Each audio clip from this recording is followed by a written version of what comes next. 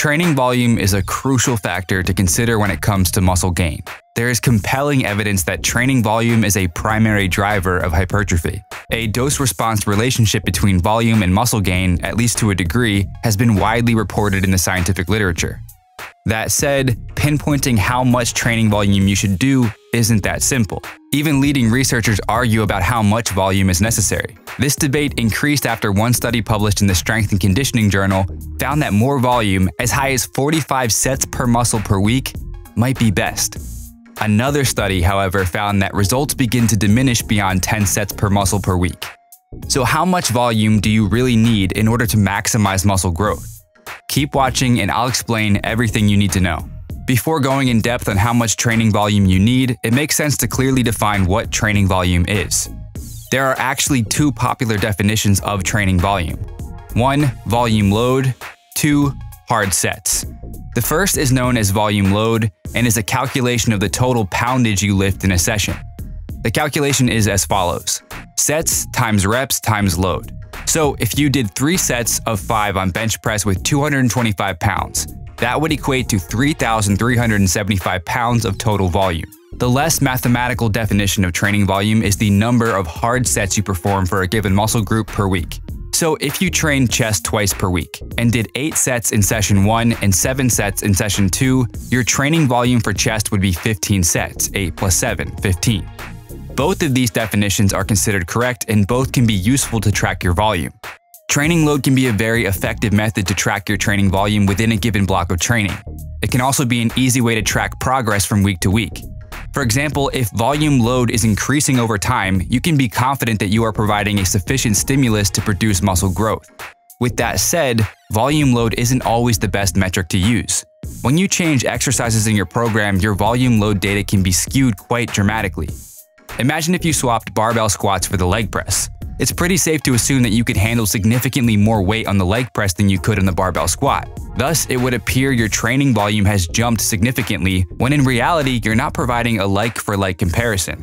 So the increased volume load does not translate to an accurate illustration of a true increase in effective training volume. In this instance, the hard sets per week measure of volume would be more useful. If you go from doing 8 hard sets per week for your quads to 12 hard sets, then it is much easier to measure the changes in training volume as your program evolves and exercise selection changes. Hard sets is also a useful way to measure your training volume against other lifters. Volume load doesn't work so well here because we all have different leverages, strengths, weaknesses, and training histories. Consequently, relying on volume load to compare training volume between lifters is inherently flawed. The difficulty in comparing volume load between individuals is one of the reasons most scientific articles use hard sets per week as the preferred definition of training volume, as this metric is relative to the individual. Think about it this way. Saying you need to lift 10,000 tons per week to build your legs isn't really useful. For some elite lifters, that could equate to very little hard sets and do nothing to grow their legs. Meanwhile, for a beginner, that tonnage might nearly kill them. For this reason, using relative rather than absolute values are a better way to provide general volume recommendations. In summary, volume load is an exceptional tool to track your volume within the duration of a specific program. Hard sets, on the other hand, is a better way to evaluate your training volume against scientific guidelines, other trainees, and from one program to another. With that overview out of the way, it's time to get down to the nitty-gritty and explain exactly how much volume you need to build muscle as quickly as possible. When it comes to muscle hypertrophy and the training that best achieves it, nobody has done more research than Brad Schoenfeld. He's an ex-bodybuilder and trainer turned researcher who published over 100 peer-reviewed scientific articles. He's also a best-selling author, having written multiple books on training and hypertrophy.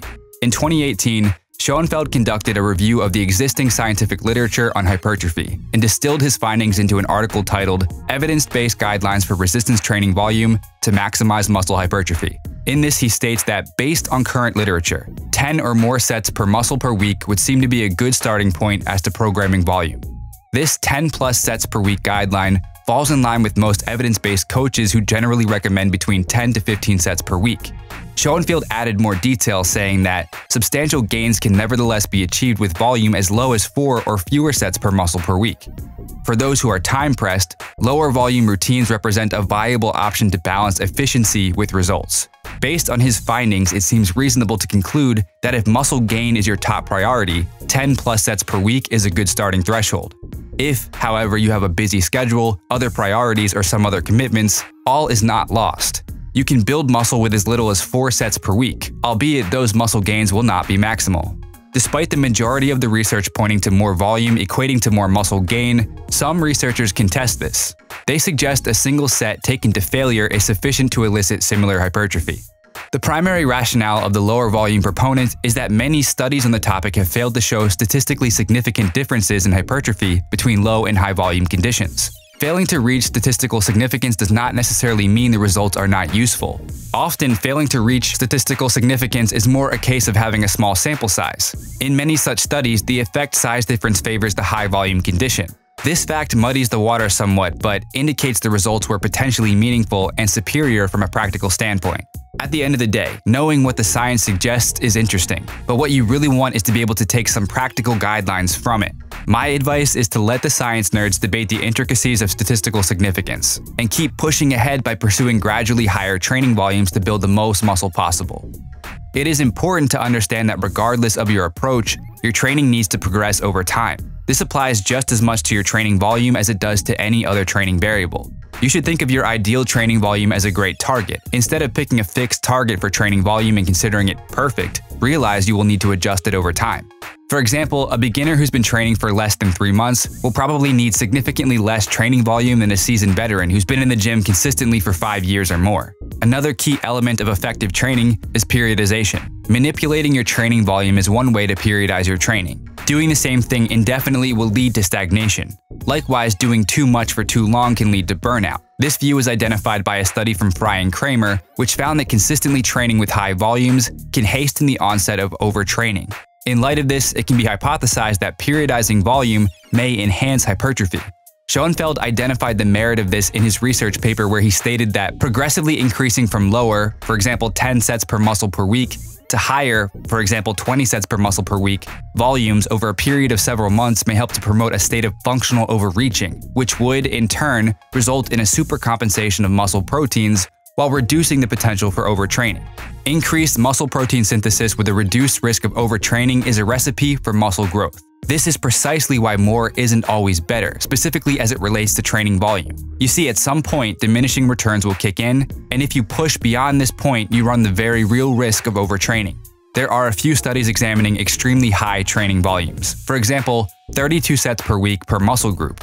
These show promise, but they were short-term studies involving young, trained men at university. That means they were probably living a very low-stress life with plenty of time on their hands to eat truckloads of food. So the takeaway from these is probably that for short periods of time, up to 8 weeks, extremely high volume of 32 sets or more might cause more growth. But for someone in their 40s, however, this training volume is probably not sustainable. Another consideration when assessing the science on training volume is that studies simply report the average of their sample. While the mean average of a study's subjects provides a good overview of results, it doesn't illustrate the full picture. As researchers are at pains to explain, there is always a large inter-individual variability in response, so some will respond better to less, while others will respond better to more. In time, you'll be able to assess your tolerance to higher volumes and what you respond to best. When it comes to hypertrophy, the amount of research and our understanding continues to grow. We can be more confident setting guidelines to get the best results now than we could only a few years ago. Despite the continued emergence of research, it is still important to remember that everyone has different needs when it comes to training. What's optimal for you depends on your individual recovery capacity at that given moment in time. If you don't take into account your recovery capacity, you might be wasting time and effort, increasing risk of injury, and ultimately killing your gains. To put it simply, some can handle more volume, while others are better off training a bit less. Not only that, but your volume sweet spot will change over time based on numerous factors. Thus, the best I can do is give you guidelines. Research on training isn't there to be prescriptive. It is there to show trends, give us clues to best practices, and provide guidelines for us to use as a starting point. Making hard and fast prescriptions for everyone to follow would be foolish. On that basis, I suggest you start with 10 sets per muscle per week. Split those 10 sets into 2 or 3 sessions and increase the volume gradually over time. Carefully observe and assess your progress as you do this. Then you'll be able to fine-tune things to find that sweet spot of training volume for you. Did you find this video helpful? If so, click the like button below as it'll truly help out the channel. Also, if you're an intermediate or advanced lifter whose muscle gains have stalled and are looking to jumpstart new muscle growth, grab a copy of my brand new program, Mass 5 Full Body. This is a high-frequency, full-body workout for intermediate and advanced lifters who are looking to take their physique to the next level. And right now you can get an additional 25% off by using the coupon code MASS25. If you want to learn more, click the link in the description below. And if you haven't already, make sure you sub for more videos and don't forget to turn on post notifications so you don't miss the next one. Peace.